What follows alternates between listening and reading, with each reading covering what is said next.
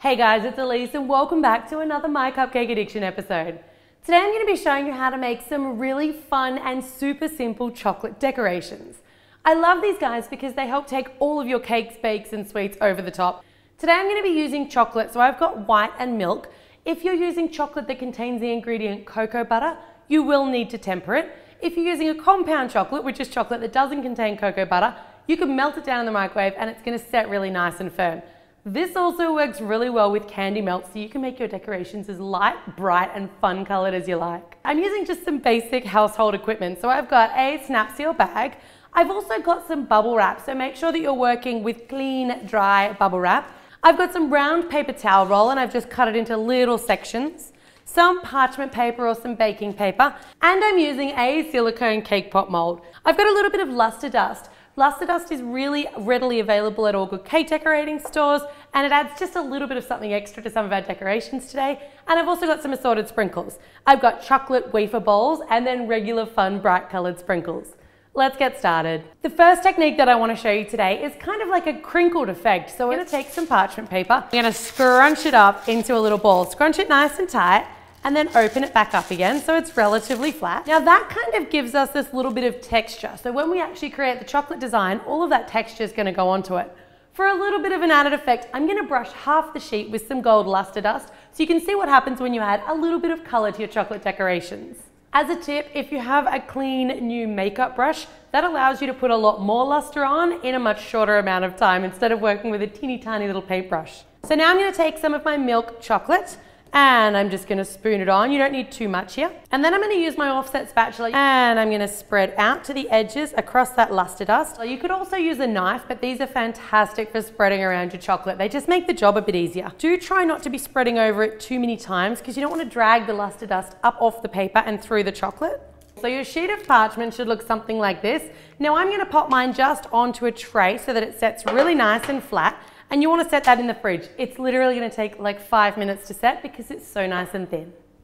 With that one setting in the fridge, I'm going to take my bubble wrap and I'm going to use milk and white chocolate here so you can see a couple of different variations. So again, I'm going to pop a nice couple of tablespoons or teaspoons of chocolate onto the bubbly sides. And you'll need a little more of this chocolate because these have to be a bit thicker than that parchment paper. And then I'm going to pop some white down the other end. And in the middle, I'm going to put a dollop of each. Perfect. Now, I'm going to give these guys just a little swirl around with the end of my offset spatula. Not too much, I just want to marble them a little. And then I'm going to use my offset spatula, come up to my milk chocolate first, spread it out to the edges, and then come down to that marbling chocolate.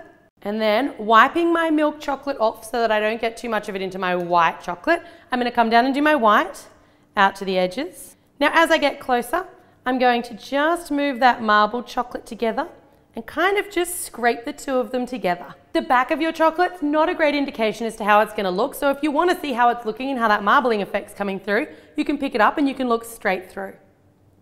That one's going to go onto a tray and into the fridge. It's going to take about 15 minutes to set. Now going back to using just straight parchment paper again, I'm going to show you like a classy version and then a really fun kind of a colourful version. Once again, taking some of our milk chocolate, spooning it on. And then I'm going to use my offset spatula to just disperse my chocolate evenly over my parchment paper. Beautiful. Now take that and give it a couple of good taps on the bench to smooth it off. Once you're happy that it's all glossy and smooth, but before it starts to set, I'm going to take my little multicolored wafer balls and I'm just going to sprinkle them. Don't go too crazy with these. You don't need a lot to pack a really powerful punch. And I have also seen this done with things like chopped up Snickers bar, pieces of Toblerone, Reese's peanut butter cups. Now before I put that one into the fridge and before it starts to set too much, you'll notice that it's sort of touch dry, but it's still flexible so I can still bend it around. This is your opportunity to cut it into some fun shapes. So I'm going to use a knife and I'm just going to cut down the sides so that I've got really nice kind of edges. I'm going to divide it this way into 3 or 4. Now I'm going to take my knife and I'm going to cut straight through the center here. And if you can manage to get all the way down all 3 of your pieces, it makes it a little smoother and it means you can get everything done in one nice swift cut. Perfect. Now those are all divided and separated and ready to go on our tray, off into the fridge to set. A similar technique, but a bit of a more fun and slightly different spin on it. Once again, we're going to take some white chocolate onto straight plain parchment paper and I'm going to spread it around with my offset spatula. It does pay to not go all the way to the very, very outside edges of your parchment paper, because you can see I'm actually using those edges to maneuver my paper around so I can handle it, pick it up, get it onto those trays nice and easily. Again, some nice taps on the bench to flatten it off. And then we're going to put some fun, bright, funfetti sort of sprinkles all over our white chocolate. This is fabulous for a kid's party, fabulous for anything where you just want to add a pop of colour, but you want it more than just sprinkles on a regular cupcake. With this one, again, I've let it just get tacky but still flexible, so I can still kind of roll it around, but to touch it, I'm not getting any chocolate on my fingers. And I'm going to take some circle cutters. So my circle cutters, I've got all different shapes and sizes, and I'm just going to turn them into the chocolate and just cut out some nice little circular shapes. And I like to give it just a little twist and a little turn to make sure it's cutting nice and sharply through, so I'll have no problems getting those out. If you find that your chocolate is sticking to your circle cutters and it's trying to pull it up off the paper, just wait another couple of minutes because it might just not be semi-set enough. And then some of my alternating sizes. And then that one gets placed on a tray and off into the fridge to set. Moving on now to our little cake pop mold. I'm going to use the side that doesn't have the little holes in it that normally lets a little bit of the cake pop mixture out as you're baking. And I'm going to use my luster dust. So rather than painting the entire inside, because I didn't find that to be so effective, I'm going to take luster dust on my paintbrush and I'm going to flick it into my little containers. Just kind of dusting it over the top. Now you want to take a little bit of chocolate. I tried this with the white chocolate and it wasn't as effective. Dark chocolate gives you the best result. Milk chocolate also works beautifully because you get that really nice contrast between the gold and the brown. I'm going to take about a half a teaspoon of chocolate and I'm going to drop it in. And then I'm going to gently use the back of my spoon to just run that chocolate right up the sides. Once again, try not to move the chocolate around too much in there because we want that nice little bit of luster dust to stay just where we've put it. We don't want it dragging around to make a luster streak. Don't worry if these are a little bit thin. We're going to do 2 coats, get that first coat on, and then we're going to get them into the fridge. It's only going to take about 5 minutes to set, and once they're set, you want to come back and we're going to apply just another thin coat. The reason that I do 2 thin coats here and not 1 thick one is so that I get nice sort of even edges. Otherwise the chocolate's all got a tendency to pool down the bottom of the ball and then you don't get a nice kind of a thick top edge that you can work with when you're trying to join these together. Once I've done the second coat on all of those, back in the fridge for 5 minutes and they're ready to pop out. For our final technique today, I'm going to be using my Ziploc bag and just spooning in some of my milk chocolate. I'm going to take a pair of scissors and I'm just going to snip a very fine little tip off the end. So I've got almost like a really fine tip pen, but in a snap seal bag. I'm going to take small pieces of parchment paper now and I'm just going to create almost like a bit of a Celtic swirl or a bit of just a haphazard swirl design. Make sure it's nice and big and loopy, but you also want to make sure that you go over it a couple of times so that it's strong enough to hold its own weight. And then pop that into one of your little towel rolls, so that they set like on a nice curve, almost like a bit of a basket, but not quite. Those ones now go off into the fridge to set. As a little sneaky extra technique, while you've got that Ziploc bag filled, did you know that if you've got a steady hand, you can actually write in chocolate? Great for things like Valentine's Day, putting short messages. You can't write an entire sentence, but you can write fun words like love by just writing straight on some parchment paper and making sure that all of your letters completely join up. Look at that, perfect for Valentine's Day. All of our hard work making chocolate decorations is paid off and we have a ton of different options. So now I guess this is the big reveal.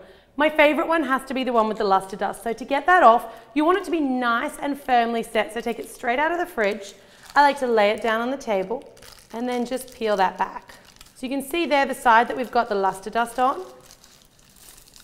And then the side that we've put no luster dust on. But what you've got is a really nice texture. It's kind of giving you that crinkled effect without really using anything fancy at all. With all of these, I kind of like to break them up into almost like triangle-y type shapes or different high shapes. Remember, you can always break them smaller, but you can't make them big again. So if in doubt, leave some of them a little bit bigger than you think you're going to need until you're really at that decorating stage and you want to make sure that you've got enough pieces to go around, but enough of a wow factor to make them super nice and high.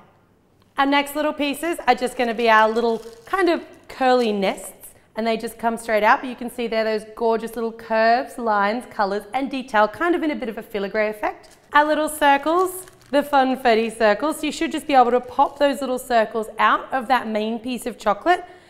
Whenever I make chocolate decorations, I try to never just make one type because I think that your cupcakes, your cakes, and your bakes can look amazing with sort of a bit of an assortment of all different sizes, shapes, textures, and colors on top. The bubble wrap is another one that's, I think, a bit of a wow reveal. So I'm going to tip that over so it's flat on the bench again, and then I'm going to peel. I'm putting quite a bit of pressure without cracking my chocolate so that I can actually pull that bubble wrap up, because it's going to stick quite firmly into the chocolate. And as I get to the end, I'm going to put my hand on the rest of my piece and pull the remaining bubble wrap off. With this, once again, just break it up. You can cut it if you want, but if you do want to cut it using a knife, then I'd recommend just waiting for that chocolate to come to a little bit more of a room temperature, because then it'll cut a bit easier and it won't be so likely to snap in places that you don't necessarily want it snapping in. How cool is that? That is texture. It's an amazing decoration, and it's going to add so much height and wow factor to anything you make. Your little triangles with those waffle balls or whatever sprinkles you've used should just come out like lovely triangles, but be very, very careful with the pointed tips of them, because you don't want to knock those tips off. They're a bit of a wow factor because they're so sharp and pointed. Your little lettering should just peel straight off the back of that parchment paper, and because we've made sure they're all joined together, they're perfect just as they are. And then for our little chocolate balls. So for these ones, because they're in silicone, they're kind of going to want to suction into it a little bit. So you kind of have to peel them away, but be careful because they can kind of pop out and surprise you sometimes. You can see those gorgeous little details that we've got. There's enough of a hint of metallic to make them super classy, but we haven't had to use tons and tons of luster dust to get that effect. If you want to use them as half balls, you can, but you can also take them, place them on a hot fry pan for just a second or two to slightly melt those edges, and then use that heat and those melted edges to join them together. They make a gorgeous effect, and everyone's going to be asking you how you did this. We've made 7 amazing, decadent, and utterly delicious chocolate decorations. You guys are only limited by your imaginations as to how you can apply these to your cakes, cupcakes, bakes, brownies, pretty much whatever you like. If you're not already subscribed to the channel, make sure you do for 2 new videos every week. If you make anything using these decorations, I would love you to share your photos with me on Instagram using the MyCupcakeAddiction hashtag. I always love to reshare some of my favorites. As always, guys, thanks very much for tuning in to My Cupcake Addiction.